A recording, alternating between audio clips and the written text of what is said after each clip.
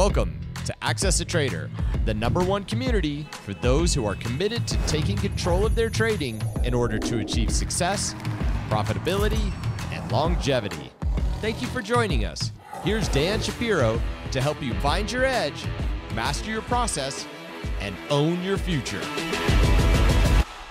Hey guys, good evening everybody. Welcome to another edition of the AccessATrader.com nightly update show. Hope everybody is doing well. Unfortunately, I had no time for a video yesterday. I had some errands to do, and I had to do some. After let me just turn this guy off. 5%. I had some errands to run that I had to drive into Brooklyn. I had to do something for my mom. Caught up with some old friends, so apologize. There was no video last night, so I figured do one today. All right, so let me know if you heard this before. The market is very strong, right? That literally could be the start and the end of the video pretty much every single night. No matter what happens, the market continues to get bid up. But we have actually a line in the sand here. We'll kind of get to that in a second, where the euphoria might kind of end and reality, or maybe even gravity, to kick in. You know, 2 days ago, or actually yesterday, Texas Instruments came out with earnings. And again, you would figure, you'd figure a semiconductor is going to bring everything down after missing earnings. Not so much, right? You have the same usual suspects. You have NVDA just going completely parabolic. AMD goes nuts. You have CLAC, right? You have CLAC. You have LRCX. I mean, just everything going nuts. Avago, everything in that space is just on an absolute tear. But eventually, just like everything else, eventually stocks get tired. We'll get to the meaningful areas, potential meaningful areas in the next couple of days in a minute. So yesterday came out Tesla's earnings, right? And Tesla, if you've been following along for the last, even for the last month or so, you know what happened to Tesla, right? It lost the 50-day moving average. Automatically, that becomes a huge sell signal. It lost the 200-day moving average, right? That becomes a super duper strong signal. The problem was, this was the first time I saw what I didn't see was the options market betting into earnings in out-of-the-money puts. And I said, well, this could be a scenario of, well, maybe it's already all baked in, maybe all the bad news, whether it's the price cuts, the giga plants on hold or shut down, all that case would be. Well, maybe it's just if they don't say anything silly, if they don't say anything so egregious, maybe the stock could actually rally. Yeah, that didn't happen, right? That didn't happen at all. If you look at Tesla's earnings last night, they pretty much disappointed on every single metric, including their margins. Even the margins did not come in as well expected. And for that, stock is down 25 points today. Pretty aggressive move down. You have a 12% move down in the stock, and all those repeat buyers. And that's one of those things that people talk about all the time. Somebody knows something. Somebody definitely knows something. There was a guy before earnings. If you guys remember the video from 2 nights ago, there was a guy before earnings. He bought 150,000 shares at 210. We kept on talking about that repeat buyer. And it really does show you, you could physically have the report in your hands. And I've been saying this for years. Nobody's going to know. Nobody knows how the market's going to react. And the market has spoken.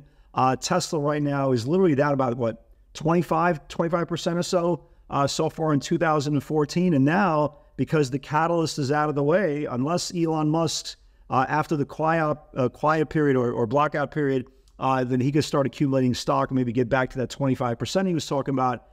Not a lot of faith right now, right? Not a lot of faith, not a lot of optimism going into the remainder of the quarter in the stock.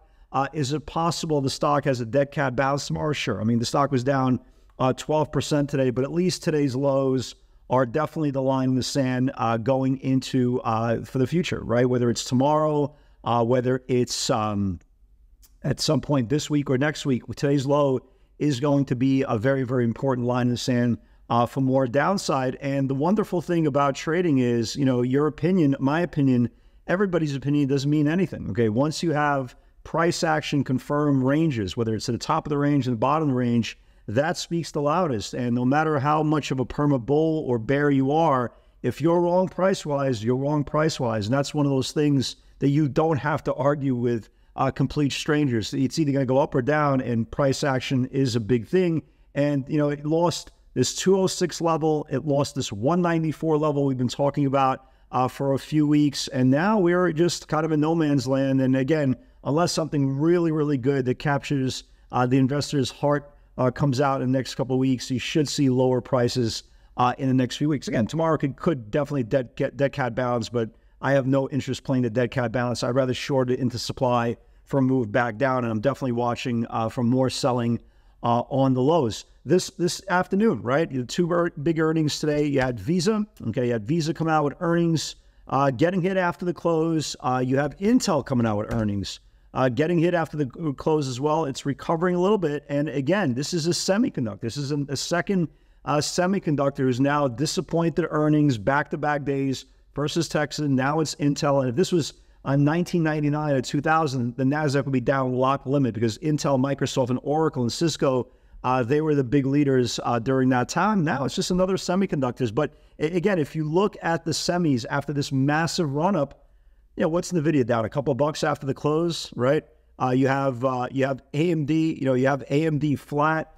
So very, very impressive, the staying power for these bulls. Again, can they survive another haymaker for another earnings disappointment in their group? We'll see. You know, we'll see tomorrow. Again, there's a lot of charts that look really, really good for tomorrow. But at least now we have the potential to at least to watch for a potential rug pull. And again, a rug pull could come at any time, especially at euphoric levels. But at least what we saw today is exactly what we've been talking about now for a couple of weeks. You might not get a rug pull today. You might not get a rug pull next week. But the one area of interest is always the 5-day moving average. And you can see here, the last several times it's hit the 5-day. That's this orange line.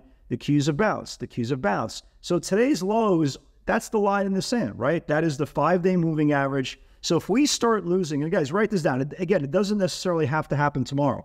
But this is something that you should really pay attention to in case that level snaps. Stocks will come in. Again, gravity is real. No matter how strong the market is, I've traded the most euphoric markets. And even some of you guys who traded 2020, 2021, you know how euphoric it is. 2023 was completely euphoric. But we all know during that time span, if there is a breach of the previous day's channel, especially the 5-day moving average, you could get a very, very aggressive pull, and the market could still be in a very, very healthy space. So right down this level, guys, the Qs for the rest of this week, 424 is the line in the sand, just in case the buyers get tired. We know the area in the sand that we need to pay attention to for a potential pull. So on the Qs, it is 424.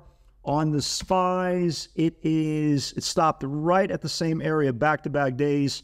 The SPYs need to lose, 480, 480s, right? 480, 480s. That would confirm the 5-day moving average, at least give it a little bit of a breather to the bulls for a potential back test. Everything else, there's no reason even to look at. IWM, I really don't pay attention to that index, but IWM 194 is held now 3-4 times. Any close below 194, the speculation money will get pulled as well. But the remainder of the stocks, they still continue to be very, very strong. Today was definitely a session that if you didn't need to chase NVIDIA, you didn't need to chase AMD, you didn't need to chase the really, really crazy stocks, because in this type of environment, the second and third tier stocks, they're all waking up. And let me give you guys a couple of examples what we saw today. So we started the day, we were watching Micron. Micron 90 needs to build. It stopped right at 90 again. So Micron back-to-back days got rejected off 90. That's going to be the big area going forward.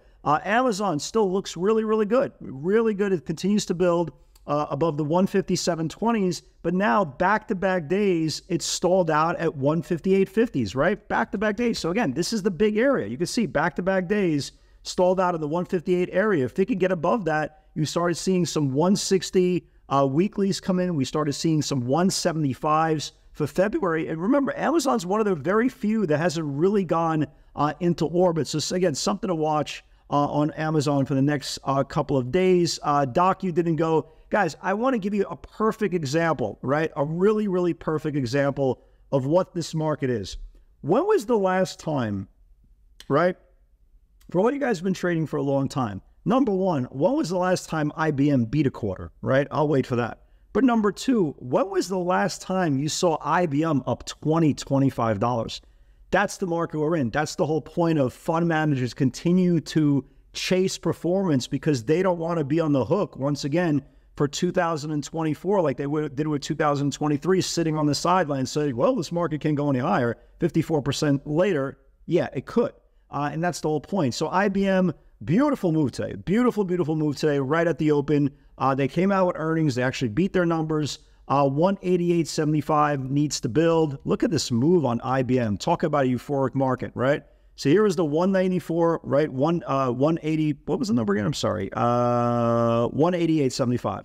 So here is the 188.75. It got rejected there several times pre-market. Once it reclaimed it, I mean, this thing went up another 10. A really, really big move. Congratulations to all you guys who caught IBM. Adobe, again, another stock, another really, really good move. As we're talking right now, Intel is starting to get heavy again, starting to pull down a lot of the semis. Again, we'll definitely watch some semis for a potential backtest tomorrow, if that's even possible.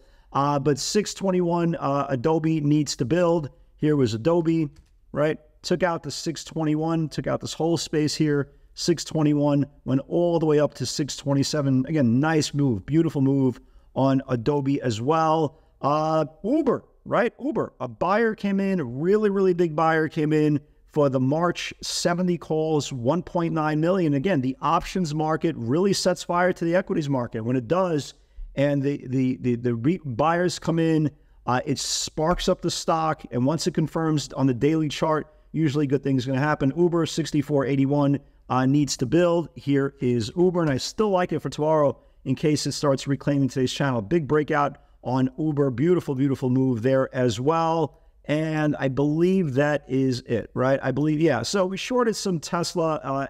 We shorted some Tesla in the afternoon literally after its first spike.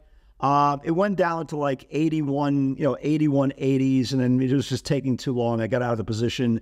It's pretty much, hanging in there. More important, I think Tesla on the radar for the next couple of days. Is it possible it could have a day two tomorrow? Absolutely, absolutely. But I definitely want to see today's channel get confirmed. If it does, maybe we'll get one more day of selling. So that's it, guys. Let me give you guys some ideas for tomorrow, so you can get prepared if it's if it's your thing. So Uber, we still like. Obviously, we want to see this thing confirm above today's channels. Tesla, we talked about. I'm going to watch the video just in case Intel starts taking down these semis. I want to watch this thing below the 5-day moving average. I also want to watch AMD below today's channel as well. Again, not the easiest trades in the world, but if they start losing the 5-day, that's exactly what I'm looking for. A smaller name, right? A smaller name. I really don't know anything about this thing, but this thing looks pretty good. FUSN. If it starts getting above this channel here, can wake up as well. And Amazon. Amazon is definitely one to watch. Again, this is one of the very few that hasn't gone gonzo yet, right? So we're still watching the same level. It's been rejected now back-to-back days. Let's see tomorrow it could finally go through. And obviously Tesla, we watch every single day, but tomorrow, let's see if there's a day two selling session there as well. That's it, guys. That's it. A good market, great action. Bulls are in control. But again, guys, don't be naive. No matter how great the market appears to be, take off the rose-colored glasses. It means absolutely nothing if you're sipping your own Kool-Aid. Stocks do go down. They do go down aggressively. And if you're not careful, if you are still chasing stocks way above their daily pivots, you're going to have a very, very aggressive pull, because those are the ones that get pulled first. Again, remember, if you're going to jump, right, jump out the first floor. Don't jump off the 21st floor where a lot of these stocks are currently trading. Guys, God bless everybody. Have a great day. Have a great Friday. And I'll see you all in the field tomorrow. Take care.